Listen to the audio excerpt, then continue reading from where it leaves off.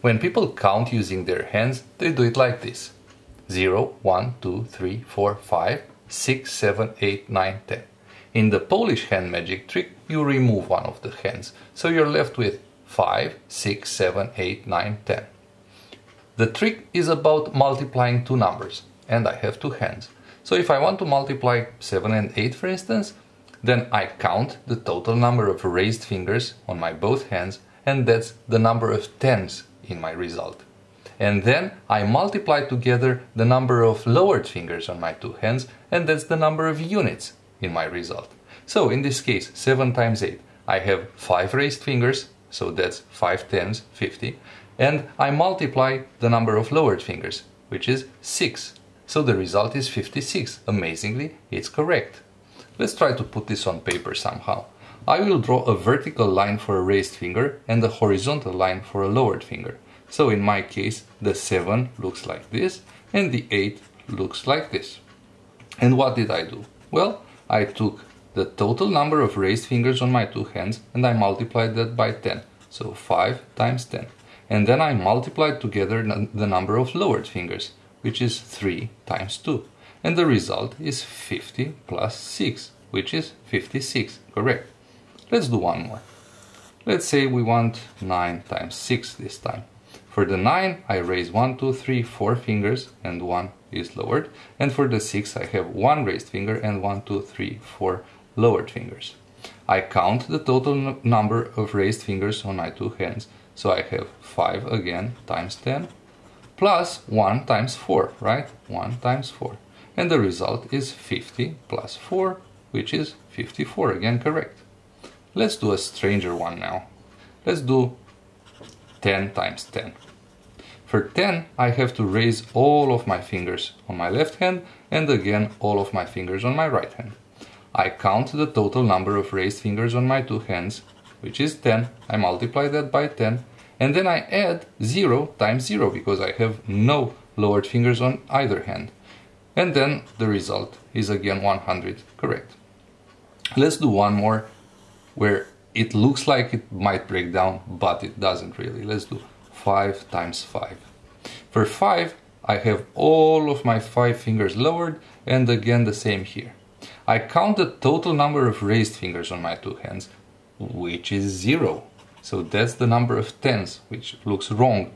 But then I multiply this 5 by this 5 because all of them are lowered, and I get obviously 5 times 5, which is correct. Now, let's see why this looks so strange. Let's take a look at this 7 times 8 example. So I have 7 times 8. What are these two raised fingers that I'm looking at? Well, remember that I had one more hand which I was hiding, right? I didn't see this. And the same here. I had one more hand which I was hiding. So these two guys are actually a part of my original 7, right? And these are a part of my original 8. Because if I'm adding these 5s to either side, then I actually get the raised fingers. Which is totally strange, because what I'm asked to do in the trick is multiply these by 10, when in fact they are units originally. Not only that, but even stranger, I have to multiply these together. But what do these represent? Well, they're just leftover fingers. Look at this. I need these 3 in order to show 8. But these I don't actually need. These don't mean anything. I might not have them at all, and I could still show 8. They're just a side effect of my hand having 10 fingers, so I have to hide them. So this is totally counterintuitive. Why am I multiplying units by 10? And even stranger, I'm multiplying together fingers that I'm not using, I shouldn't be counting. So this is totally strange. Let's try to put this whole thing into a more algebraic form. If my v is 7, the value I'm trying to represent is 7, that for that v, the number of fingers up is v minus 5, right? Because I'm hiding these fingers, so only the original value minus 5 is shown, and the number of fingers up is the total value I could possibly show, which is 10, minus whatever value I'm actually showing. That's the number of fingers I'm not using. The total possible minus the actual value. Let's actually try this out for this 7, so we can verify that it works. So if V is 7, then the number of fingers up is 7 minus 5, which is 2. Correct, look at that. And if V is also 7, then this is 10 minus 7, which is 3. Also correct, because I actually have 3 lowered fingers when I'm showing 7. So with that in mind, let's see what happens when I'm actually working out this example. So once again, let's take the 7 times 8 example. We're not actually using this, but I want you to see, to have a parallel representation of actual values and algebraic form.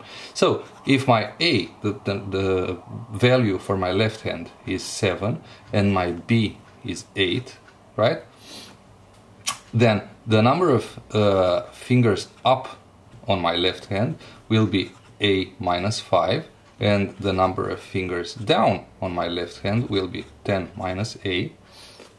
And on the right hand it's the same. The number of fingers up is B minus 5, and the number of fingers down is 10 minus B. So what did I do next actually with these values? Well, I said that A times B is the number of fingers up on my left hand, which is A minus 5, times 10, plus the number of fingers up on my right hand, which is B minus 5, times 10. And then I multiplied together the number of fingers down on my two hands, which is 10 minus A times 10 minus 10 minus B. So what does this whole thing equal? Well, A times 10 is 10A, minus 5 times 10 is minus 50, B times 10 is 10B, minus 50 from this guy, and then 10 times 10 is 100, minus A times 10, which is A times 10, okay, and then I'm doing 10B, plus, minus 10B, sorry, minus 10B, and then plus AB, minus A times minus B is plus AB. Let's rewrite this nicer, in a nicer form. It's 10A, then minus 50 with minus 50 is minus 100, plus 10B, plus 100, this guy, minus 10A, minus 10B, plus AB. And this is where it gets interesting, because minus 100 cancel out with plus 100, 10A with minus 10A, 10B with minus 10B, and I'm left with A times B, this guy. So A times B equals A times B. Well, okay, that actually proves that this thing works. Also, one more interesting thing, notice how I didn't ever constrain A to 7 or 8. I didn't even constrain them to something between 5 and 10. A could be minus 40, B could be, I don't know, 157, it would still work. But it's only interesting when you can actually do things with your hands. So I actually found out about this whole thing on SMBC, the Saturday morning breakfast cereal website, which in a comic which appeared in June 2010, and the trick was found in a book by Dr. Dennis Shasha, a computer scientist, science teacher at NYU, in a book called The Puzzler's Illusion, which appeared in 2006. And the comic, which is linked below, the book is also linked below, by the way, the comic is quite brilliant in capturing the two feelings that you get when you see this thing working, because you have this satisfaction of seeing things click each and every time, but then you're also annoyed that it doesn't make sense. And then when you actually prove that it works, you're totally frustrated, because yes, we now know that it works, but you have no insight. You can't internalize any of these mechanisms. You don't understand why they work. So what I did, and what I tend to do when I encounter problems like this, is I try to actually visualize the things that are happening there. So before we do that, let's recap how you represent numbers in a visual form. Let's say I have the number 7. How do I represent that visually? Well, I draw an axis, and then I look where my value would be represented, and it's right here. Now, let's assume I wanted to represent 7 minus 5. Well, I could calculate this arithmetically and find that it's here, but I could also represent this subtraction, the operation itself, by showing this segment here, right? It's still 2, is the same value as this one here, but it's more satisfactory to see it where it actually took place, where the operation actually took place. Now let's do multiplication. Let's say I want to do 4 times 3. I draw 2 axes this time.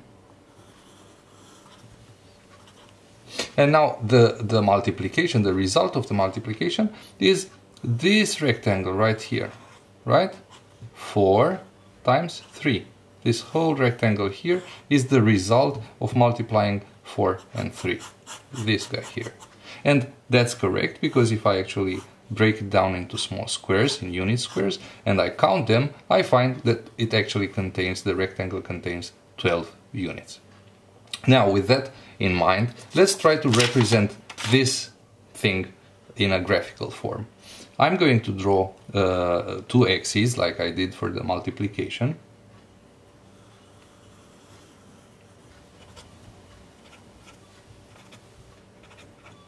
And now I'm going to use the examples that we used before, with a equals 7 and b equals 8, just because I have to draw the values somewhere. So let's say that this is my a, this value here is my a, the 7, and this value here is my b, the 8. Okay, so now let's consider that first term we used in the calculation before, which is a minus 5, right? A, this is a, minus 5 is this segment here, right? That's a minus 5.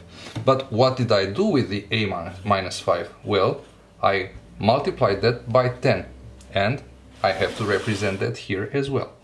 So I draw a rectangle, a tall rectangle, 10 units tall, to represent a minus 5 times 10, right? This is the number of raised fingers on my left hand multiplied by 10. Now I'm going to do the same thing for b minus 5, which is this segment here, and once again that also has to be multiplied by 10, right? So I have to draw a wide rectangle, 10 units wide, to represent that number, which is the number of raised fingers on my right hand multiplied by 10. Now I'm left with this guy here, 10 minus a times 10 minus b. Well, 10 minus a is this segment here, this guy here. This is 10 minus a, right? And 10 minus b is this segment here. This is 10 minus b. So this times this is exactly this times this, right? So it's this rectangle right here. This is the number of lowered fingers on my two hands multiplied together. Now let's take a look, because you remember I said we are going to represent the example 7, A equals 7 and B equals 8, just because I have to represent something in this diagram. But maybe A is larger, maybe it's smaller. What happens with this diagram when A is bigger or smaller? Well, if A moves, then this vertical line of this rectangle will also move to the right or to the left. But this line, the line for 5, does not move, because it's always A minus 5, it's not A minus something variable. So this line, this stays put, right? This doesn't move. This might move to the left or to the right, but this doesn't. The same goes for B. The B line can move up and down, but this line for 5 remains here. In other words, this rectangle is bound to the left. Its right side can move, but the left side can't move. The same with this rectangle. The bottom side can move, the top side cannot move. One more observation. Notice how in this area, this rectangle here, I'm counting a part of this tall rectangle and also a part of this wide rectangle. So this rectangle is counted twice. That means that I could peel away one layer from this rectangle, and I would still be left with this inverse L shape filled in completely, right? Even if I peeled off this one layer from this rectangle, this would still remain filled in. But if I do that, if I peel off one layer from this, then I will still remain with this square filled in, right? But notice how this square and this square and this square and this square are all equal. So I could take this red square here and I could move it in here, couldn't I? But if I did that, then this bit here plus the green bit around it equals this rectangle here, right? So remember, I don't have this guy anymore, but because I moved it here. So the result is actually this yellow rectangle. But what is this yellow rectangle? Well, it's A times B. So that's why it works. I'm not saying that now that you've seen this, you have a deep understanding, an internal, meaningful understanding of how precisely this works. But I hope you have gained a better appreciation of how complex this thing really is. I mean, in the algebraic form, it looks like things are cancelling out, and they are cancelling out because you're moving this bit from here to here, and they are cancelling out. But in fact, what you're doing is that you're adding up this rectangle and this small rectangle, which is equivalent to this yellow rectangle, which is in fact the A times B. So I hope this helps bring you a better understanding of the thing. Now, this video has ended, but I wanted to share a bit about the making of the video. This is the first time I'm doing anything like this, and I was amazed at the amount of effort required to make it. I want to show you how many drafts I had for this video, right? This is only a part of it. This is the rest of it. Look at that. It is amazingly time consuming. Well, I'm obviously, English is my second language, so I'm struggling with that as well. But still, it's amazing how much time you have to dedicate to these things to make them work. And this has given me a much better appreciation of people doing this well professionally, or at least doing them right, because this was obviously a bit clumsy, and still I had to put in, I don't know, more than half a day to make it. So do try to appreciate the people that are doing these things, because they are amazing people.